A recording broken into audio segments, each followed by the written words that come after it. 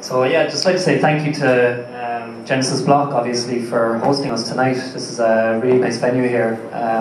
So I actually flew in a few hours ago from County Cork in the lovely Emerald Isle of Ireland. And it's quite significant for me to be giving a presentation on Hennessy Road. I don't know if many of you understand the history of Hennessy Road. It's named after John Pope Hennessy from the lovely County Cork. He was the 9th governor of Hong Kong, if anybody knows your history.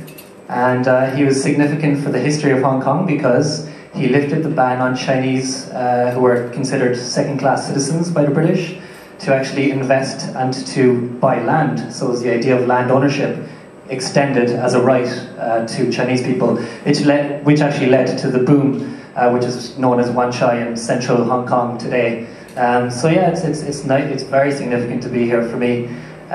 These are the types of things that go through my mind on a daily basis. I'm very interested in philosophy. When I first came across blockchain, it was during my studies as a philosophy student in Cork.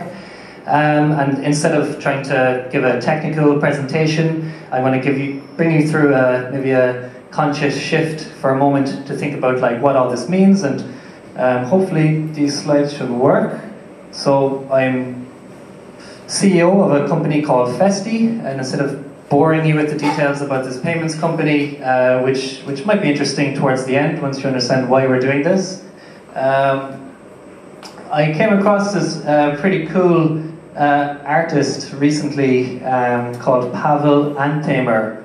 He's a Polish artist, and in 2008 he brought a bunch of Polish people from his neighborhood in Warsaw. He dressed them up in golden astronaut uniforms, and he brought them around the world to travel. And what he was trying to display was the socialist movement or communist movement, which moved into a capitalist regime, and how people here could not normally afford to travel to the West, but actually they were able to travel because he saw these people as currency. And so that's one of the thoughts I want to leave you with today and on the beginning of this talk. We're all currency. And what does that mean? Well, you've seen a very, very well articulated presentation by Roger earlier, who I'm quite fond of the datum protocol, and he's, I suppose, building something like data to understand as currency, and that's maybe a little hint as to where I'm going with this. So yeah, you could imagine these like quite young, hip, ravageous young people traveling the world for free, but they weren't doing it for free, of course. They were actually contributing, as they are themselves a living, breathing, golden currency.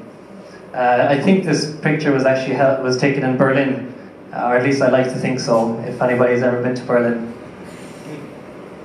So, a human currency. There's like so many questions as to a human currency. I love questions. So, where does the value of a human currency come from? Oh, that's our ravers. Where does the value of a human currency come from? To whom is a currency based on a human valuable to? Who produces this currency? Who is the consumer?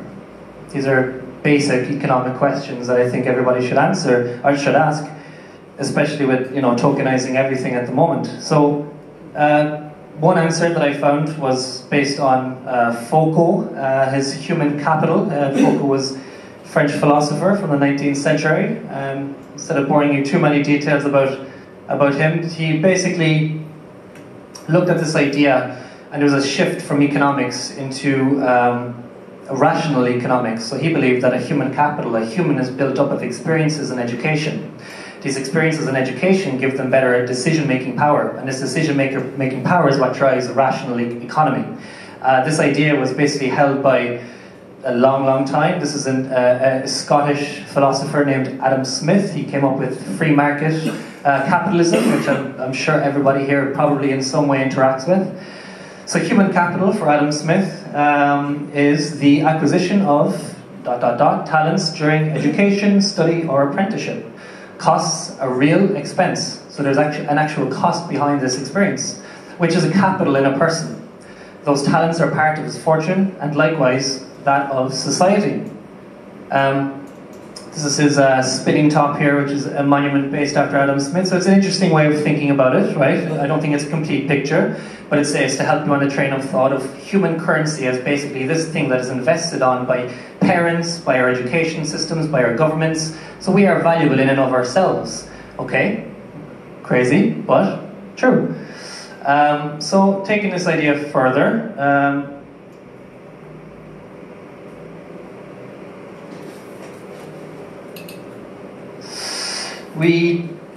I kind of like to think of data as, our problem with rubbish. It's completely inefficient. We have absolutely no idea where it goes. And by the time we realize that this is a problem, it's always a little bit too late, too little and too late. So that's why I really think it's interesting to be around certain people who are working in this industry of blockchain to look at the question of data. And that's kind of where it led me in my thought experiment when I was thinking about this is, well, human currency today, in the 21st century, with the invention of blockchain as a result of Satoshi Nakamoto and many more cryptographers that came before, those conglomerate of people, it's understood as data. So we accumulate data at an exponential rate. Roger gave you the figures earlier. I need not to talk about this in too much detail, but that is essentially what we are. We are data creating human currency. Great. Where do I cash in? Maybe on datum. That's one way. But actually, someone else is more than likely profiting from your data, your currency. They're spending it, they're trading it, they're using it, they're watching it, and that causes maybe a bit of a problem for some people. I expect it should, because that ownership actually belongs to you. And I believe with the invention of blockchain technology, we can begin to think about how valuable we actually are and monetize that data. So about 2 years ago, I came up with this product called Festy. So what is Festy? Festy began as a pretty simple idea, getting payments into people's hands. This is one of the wristbands that we use. We use this at music festivals mostly. Like we did the largest music festival in Ireland last year, named Electric Picnic. It's one of the largest festivals in Western Europe. And we allowed staff members to purchase food with their tokens. So that was just tokenizing the idea of food vouchers, basically. So that got a bit boring, and we thought, okay, how do we take this a little bit further? Like, what's the real problem? Well, the real problem is actually insights, data. How do we understand this data and information? And how do we truly own it, and how do we sell it, and how do we trade it? Or if we don't want to sell it or trade it, how do we keep it as our own? So bringing it from a kind of one-tap solution where you can tap, you have your cryptocurrency card, you can load various different cryptocurrencies on it, right? We're not trying to be another cryptocurrency. There's many great ones out there already, like Bitcoin or whatever. So we allow people to be able to use this in a real life. It's not just about cryptocurrencies though, because if you talk to the 99% of the rest of the world, they're not using it. They're not using it in a day-to-day capacity. Like, I'd like to think that most people here, if you know or understand cryptocurrency, you believe in its utility and you are using it on a day-to-day basis, and that you have at least 99% of your capital in cryptocurrency. Or at least a stable currency if you're like DAI, if you don't like the volatility. And actually that is a major thing that we found, was the stability of currencies when we talk to these merchants. And it's actually not very hard to convince a merchant to move on to anything. You could tell them to accept magic beans if they thought that people were using magic beans and it was a legitimate payment method for them to accept. But when they fluctuate at such a high velocity as like cryptocurrency, it can be a bit difficult. So that's where I'm very interested in the DAI coin, and definitely think there's a very bright future for B2B for a stable cryptocurrency such as that. So these are some of the problems and some of the issues that we bumped into along the way, and then we basically discovered, okay, actually what we're kind of coming out here, what we're interested in is the insights and data around what people are spending, say at a music festival, for example. There's no real way or technology that allows you to understand where people are. That can be troublesome when you're trying to figure out where the ambulance is or how you get an ambulance through a crowd of people. So I myself am an ambulance driver at some of these music festivals, and I take care of people just before they fatally overdose, and hopefully they don't, but we have to deal with getting through a crowd of 10 or 20,000 people, where we don't know at what time and in the live scenario when a concert is going to finish, and these swarm of, it's like fish, so if you've ever gone snorkeling, coming against you, and you're trying to drive someone who's like puking beside you on top of you, and you're like, Jesus. And so then you go out of the gate and it's like, okay, show me your ticket. And it's like, fuck off. Like, it's like, are you serious? And so you're tapping your ticket, and they use RFID technology, which, you know, fair enough, but a lot of it is QR code based still. And QR code is quite familiar, I think, with a lot of Asian communities here for payments. But for ticketing, like, in a live environment, it kind of sucks. So you might spend like 5 or 6 times trying to tap, and then you got to grab his wrist and tap it 5 or 6 times, and then you get to leave the gate and get him into a real ambulance and let me go back into the music festival and take care of more people.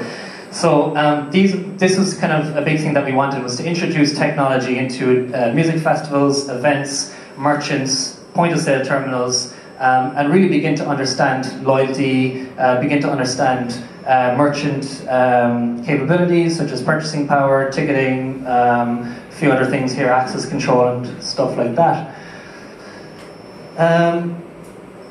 So yeah, like, data insights is a big thing that we're building at the moment. This is just a demo that we did at a music venue in Cork City recently, where we integrated our point of sale system, and there was maybe about 60 people that were given a wristband on the way in. They could download the app, they could load with cryptocurrency. There was Bitcoin, Ethereum and Dash at the time, but we've extended way beyond this.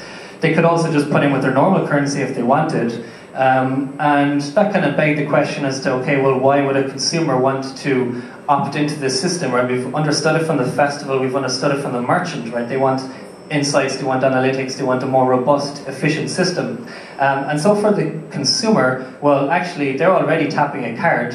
That card is centralized, that card belongs to the bank, that card is selling your data to insurance companies, and those insurance companies are affecting your premiums based on your spending power. If you purchase alcohol, unfortunately, that will give you a negative rating. If you eat steak dinners, that will give you a negative rating. If you're French and you like a lot of cheese, that will give you a negative rating, because these all supposedly, you know, may be negative behaviors or negative consumptions based on your health. So when we looked at some focus groups who are in Ireland who are being questioned about, like, what do you think about these cards, that these contactless Visa cards, MasterCards, every single person here has one. What do you think about this card, and are you aware? The reason why it's free to tap and so convenient is because you yourself are data, you yourself are a currency, but we own it. Well, the kids were absolutely fucking terrified, and the focus groups don't really achieve many good results, and that's a big problem for everyone, I think, here in this room, to understand that every time you tap a card, that data is being traded without, maybe with your consent. You probably tick the box somewhere. So that's a big problem. Just to kind of understand the product side a little bit, I kind of promised I wouldn't go too much into this, because I don't like to really give the same presentation twice. I like to keep it like a bit fresh. So, but just so you can understand it here from the product side. So we have an app. You can activate your wristband if you arrive at a music festival. Ideally, you've gotten this wristband before the music festival. Like, we send it out to you if we have a partnership with the event or with the organizer of the festival. You can top it up using your fiat currency, using your cryptocurrency, of course, if you so wish. And we have a number of other products. So it's like generally wearables. So you can imagine this in, like, for the women, it's like in your spa. So if you're in a spa, or you're in like some of these places around, like Hong Kong, for example, you just have your wristband, and it tracks how much, like, your movement you're spending. You might go to the restaurant or something like that. You can imagine there's an everyday payments card, the same way as your MasterCard or something like that. You could, remember I was talking to Martin about his ATM. He didn't realize the ATM in the corner, which, if you're looking for cryptocurrency tonight, probably it works. That actually accepts an NFC. You can actually tap one of these cards against that, and you can actually load your cards with that. So you can imagine a club having a branded card, or you can imagine their membership card having one of these. So, there's many utilities. I was in an airline earlier. You can imagine using this for lounge access or something like that as well. So many different types of utility for making wearable technology like a convenient way to spend your cryptocurrency, but much beyond that. It's respecting the likes of Datum and Daicoin to understand, well, what do merchants want and what do consumers want. Overall, that's kind of like what we're doing. I guess, look into the Altamer. I think he's a very interesting artist, and like him, he questioned assumptions that were made in society. The assumptions made by Foucault and the assumptions made by Adam Smith is that we live in a rational economy. We absolutely do not. We live in a very bizarre world. Little of it is understood. But when you actually get to have some real insight and you directly purchase data directly from someone and they've sold it to you, you can guarantee that that data is genuine, and you're eliminating the global market of stolen data, and you're beginning to understand what consumer trends are. For the first time, we can understand what the market is. So that's generally what cryptocurrency or what blockchain means to me. I hope to see you guys at Ethis tomorrow or something, and we'll be in Hong Kong until Sunday. If anybody wants to hang out or do something, please. I love Hennessy Road and want to understand a little bit more about the history here, and yeah, please say hi. Thanks very much.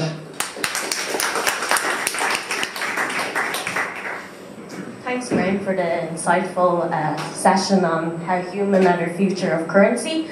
I'm going to invite the speakers back up for a Q&A session. So, Chow and Roger, please. And Graham.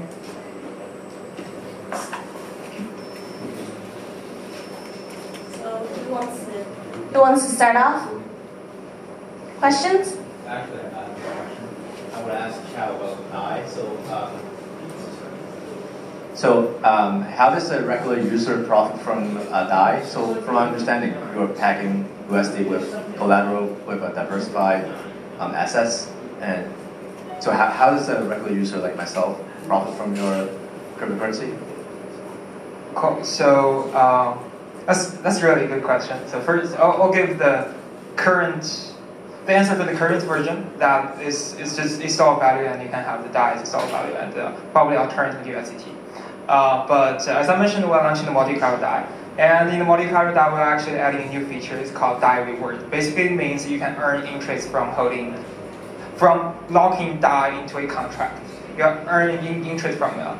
Currently, we're thinking about setting the interest rate at 2%, which means that you can gain the annual interest from holding DAI. So that would add an advantage to DAI comparing with USDT and other stable coin. Yeah. Well, follow-up question is because you're pegging the backup currency. You're basically acting like a central bank, right? Sort of, and you have smart contracts to back that up. So how do you procure that into like how does it work? It's more technical, but how does like smart contract in the Ethereum? How does the smart contract work? Yeah. I understand how it works, but no, not exactly, but. How does it back up the value of DAI? You use a smart contract on the Ethereum to back up your currency, but like how does it work? Like why would people like? Are you paying for it, or how does it work? Okay. So let's have a session on how to write smart contract. No. Okay. So works. So the smart contract it's just a bunch of contracts. People call it smart, but it's actually not smart. It's quite dumb at current state. Okay, so I will now save that on tomorrow's here. Okay, so what basically is that you just send.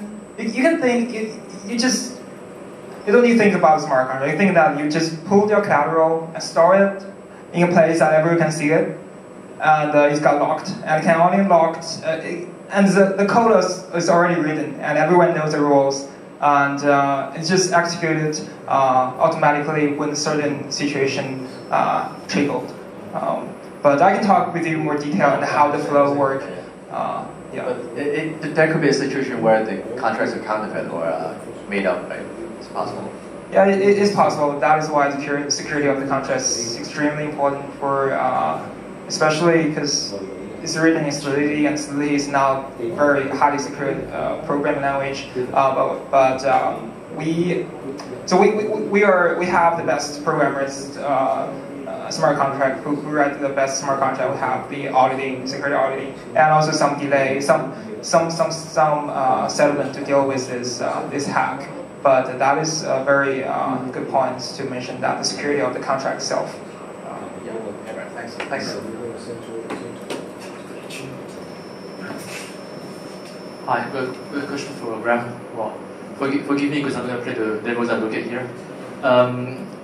When I see your presentation, my question is, if an investor comes to you and challenges you on what do you do if a company like Revolut or N26 goes in and does the same thing with all the resources, how would you respond to that?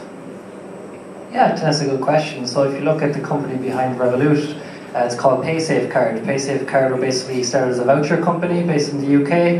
I was actually one of the first people that allowed the exchange between PaySafeCard and Bitcoin back in 2012. And yeah, like what we found problems of it, like as a centralized company, is that it relies on the MasterCard network. When you rely on a MasterCard network, well, they take the fees. You don't take the fees. We want this to be a fee-free transaction, or at least low, like Bitcoin or like Ethereum or something like that. Like, it's not about charging merchants 2.75% on every transaction that they make, or a taxi driver when they're tapping your card against their little point of sale terminal, which a lot of taxis are now getting into. That's crippling for young businesses. For small enterprises, that like 2.75% is their profit margin, maybe like the salary of one of their employees. So how do they wish to scale their business when they rely on a centralized banking point of sale terminal that's used on any one of them, MasterCard, Revolut, name any of them? Again, the easiest sell for me has been going to merchants and actually explaining this to them. But then, they have the problems of volatility and all the other likes that we're, trying to work with other people to solve. So it's not much of an issue, to be honest. But a good question. Thanks, bro. Thanks.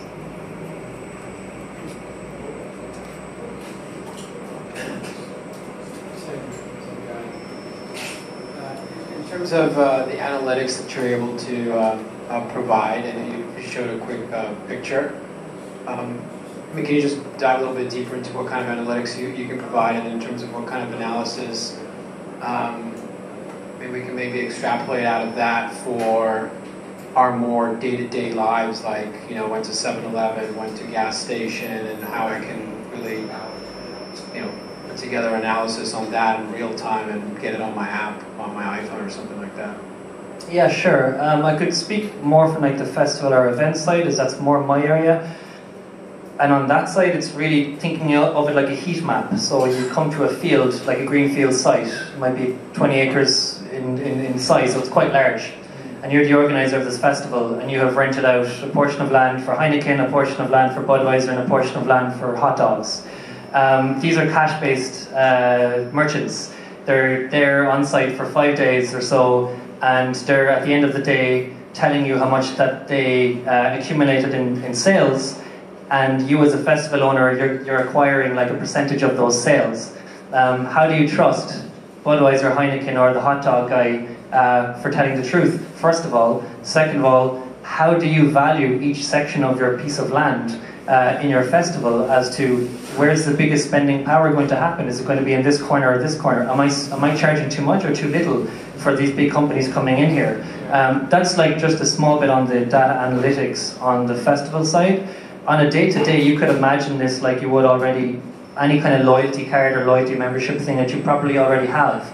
I know like some of these clothes shops, even on this street or in a shopping area in Kowloon, you can, say H&M, you can probably get like one of these loyalty cards, and you give up your date of birth, you give up your address, you give up your location. They're going to know all these different things, and then they're going to be able to say, okay, on your birthday we'll give you a free whatever. What they're trying to do there is to try to get you back and try to keep you loyal. But maybe as a member, you're not really understanding at that point when you sign up or whatever that, okay, how is this being used, or am I really in control of this? So it's kind of shedding light on certain aspects of that. Like, as a non-data scientist, I can't go too much into like every data set that we could potentially do, but from a day-to-day, we already have these cards. It's just that they're used in a centralized manner.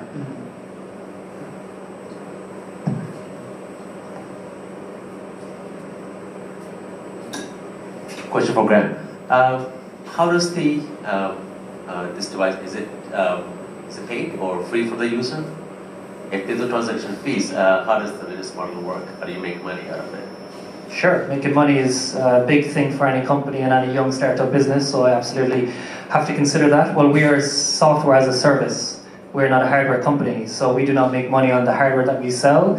Rather, we believe in penetrating the market with more consumers, and then basically allowing those consumers and facilitating that transactional data transaction between merchants, marketing agencies, and consumers, and taking a cut from that from facilitating that transaction. We sell basically subscription packages to merchants so that they can have these deep analytic insights on a monthly basis, and that's our revenue model. In terms of hardware, these things cost not that much. I won't be giving too much away of my business model by telling you, because I don't make money off them. Getting them onto people's wrists, that's up to the event. So you're going to a music festival, you have 100,000 people. Say I'm going to Ultra Taiwan on Sunday. Ultra Taiwan have 35,000 people. They have to put this wristband on their wrists to know that they have actually purchased that ticket. So that's automatically getting it into consumers' hands. On the card then itself, what we call it is like a community DNA. So instead of trying to take over the entire market, we look at a niche and we follow who is a Festy, who is someone that is like young or smart enough to understand cryptocurrency, understand that they want to own their data, even understand, that's a small percentage of people. Well, who are these people? They're the types of people that go to music festivals. They're the types of people that hang out in hipster cafes, in vinyl record stores, in bars that brew their own beer, gin bars, which is very popular in vogue at the moment. So that's very much our demographic. So we go to these places and we integrate our point of sale system there, and we say, okay, we'll give X amount of cards so that you can distribute. You are now a distribution center for us. So you can freely give out these cards to your members, to your customers, and the merchant is already paying us a subscription fee, so that's already subsidizing the cost of doing that distribution. Instead of being a B2C, like some of these companies where they're selling the cards for, I've seen a South Korean company charge $80 for what essentially costs $4. I'm not going to be lied to you, that's how much it costs. So why do that? Why close it off to a market of crypto-rich bros? Why not get it out there to the real people? And that you have to do it for very cheap or free. One last question: is it one-time use, or is it can be used for repeat purposes? Like each merchant has to ship it to the customer, or one time? No, so you can just download the app and you can activate your card. We actually want we want people to have as many of these as possible. So you can imagine a music festival, people actually collect these wristbands. So a lot of people back home, they might have their whole wrist covered by the summer because they've gone to all these music festivals, and these are souvenirs. When you look at the cards, well, you already have a wallet full of cards at the moment. You have membership cards, you have loyalty cards, you have airline cards, you have credit cards. There's no limit to how many of these that you can have on Festy. You can just activate it or deactivate it on the app at any time. Thank you. Any other questions? Hey, I want to bring this one back, Chow. So maybe this is just a concept that I'm not familiar with. I saw a slide about an arbitrage bot. Could you go in more into detail about how that worked? Okay, so the arbitrage part. So basically, you can buy others Ethereum that have been locked at a cheaper price. So we set a price fee that is lower than the current 3% lower than the current market price. So what happened is that if the price of Ethereum dropped below the 150 ratio, that his collateral will be unlocked, so that everyone. So he already borrowed some portion of the DAI of the system. That's why if the ratio dropped to 150%, that his collateral is at risk, and his collateral get unlocked.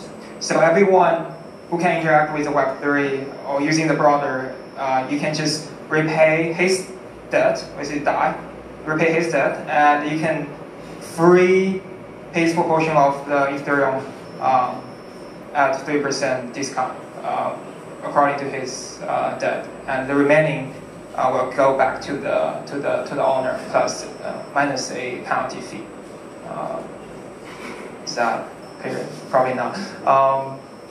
Yeah, so I better find a better way to explain the process. But basically, is that how does this arbitrage opportunity happen? Is that when someone's collateral just goes risky, that he has an outstanding debt and no one is paying it, and you go and help him to pay back his debt, and you get his collateral at cheaper price at 3%. So that is bad debt get cancelled out in the system. And for you, it's like a bonus for you in sacrifice for his own a proportion of his asset, because he couldn't pay back his debt in time. That is the process. Or I can show you later how the process works on the interface. Alright, dope, I'm down.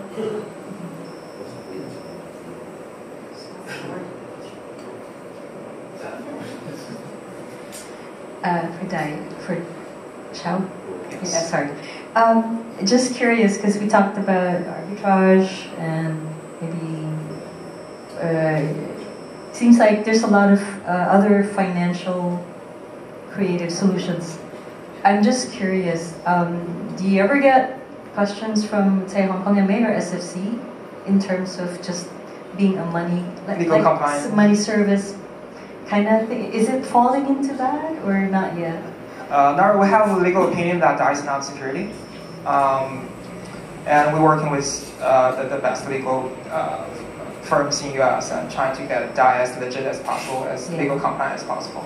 Not just on the security side, because I see that part, but I guess because you do the credit part as well, right? So that's separate from whether this is security or not. Then there could be. Yeah, of course. So you can think about DAI currently as a shadow bank, right? Yeah. And you can just do the analogy of how the government should regulate the shadow bank, and that works the same way as DAI. I'm curious though, which regulator are you going under?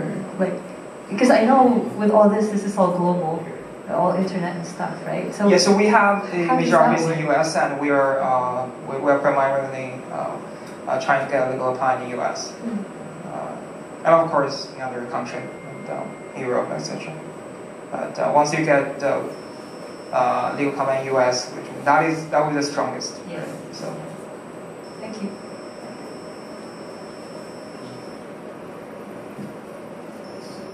I have a question for Roger. So going forward, how do you plan on like acquiring data from like Facebook and Google? Because like, I would assume that those are the main like accumulators of data. So yeah, so that's never going to happen. And the reason is simply that Facebook and Google will protect this data at all costs, right? And actually, as a developer, you're not allowed to take any data out of Facebook and put it anywhere, right? So this notion that someone else can build a business with Facebook's data, that will never happen. What we focus on is enabling developers to build their own services and apps, right? They collect their own first-party data, and then making that data valuable. And so the next things that we focus on is that you can, for example, link your Coinbase account, you can link your My Ether wallet account. This is first-party data that no one else has. Right? No ad network knows your balance on Coinbase. But this would be super valuable to an advertiser. And if we can give you a way that you can securely put the balance of your Coinbase account right into our system, and we can anonymize that data, we can use zero-knowledge proofs, whatever, right? So that an advertiser can basically be certain that if he wants to advertise to people that have at least 10 Bitcoin, he can do that through our platform. That is the most valuable sort of first-party data that no one else has.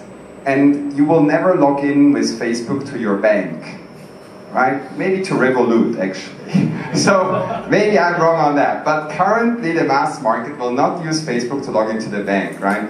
But we think the system that we're building has enough trust embedded on a technical level, right? You don't need to trust us. We don't have access to the data. You don't have to trust the developer. That you will be comfortable putting really sensitive data in there. And if that data is obfuscated enough, or using zero-knowledge proofs that you can prove a certain fact without disclosing the actual data, then yeah, we think we will be able to get extremely sensitive data into this system, and that is way more valuable than kind of, you know, some of the stuff that Facebook and Google have.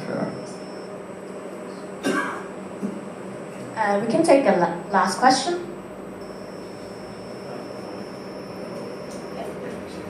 Question for Chao. Based on what I understood from the process, I open an account on the website, I transfer the money to the account, then I'll get for $100 from the DAI, and then I can choose what asset to buy, or it's already it's automatically pegged against Ethereum or some other. Sorry, what's the last one? Do I need to pick and choose what I can do with the 100 DAI? So, wherever there's a trading pair, you can just exchange DAI for other asset. So once you get So you're talking about so there are two ways of having DAI. One is just exchange Ethereum, Bitcoin for DAI exchange, right? There's no borrowing or generation involved. That is for the case. The second case is that if you want to leverage on your Ethereum, or if you want to have an extra credit, liquidity currently, so that is how you just lock your Ethereum and you can issue DAI against it. That is basically a loan. And the question is that how can, so DAI is ERC20 token. I don't have an Ethereum account, so if I want to invest in the crypto, that seems like investment route. I open an account at your website and I put the money, I transfer $100, the fiat money. Is that how it works? Or there's the role of US dollar or any currency? Okay, so actually we don't have a website. We have an interface for the smart contract. We build an interface, and everyone can build an interface for the smart contract. Okay. So, and it is all on-chain, and it's all crypto asset or blockchain asset on all the transactions that is getting involved. There's no fiat currency involved. And how do you inject the fiat currency into the system is by having those other companies that provide this fiat to crypto reps, so that you can give your fiat to them and they give the DAI to you. But that is how you enter to get that. But if you already have Ethereum and other assets, you can just do the exchange in the system. Yeah. Sorry, last question then. Sure. So is there a mechanism of regulating how much DAI you can issue? Because you're obviously there's no limitation of cryptocurrency you can issue, right? So is there a mechanism? What kind of mechanism is that? Okay. So yeah, sure. There's a mechanism. That is what we call debt ceiling. That is debt ceiling. Debt ceiling. It's like the debt ceiling. Oh, that's debt ceiling. Yeah. So there's a limit, the absolute amount of DAI that you can issue? There's a limit amount of DAI you can issue against each collateral. So for each collateral, the maker community decide what is the maximum amount you can issue from this certain collateral. You guys are the majority holder of obviously, right? Currently, yes, but it's all done by decentralized voting. So we are actually going to have our first vote on 12th this month. So it's not us. It depends on the powers go to the MKR holder. They can provide this community.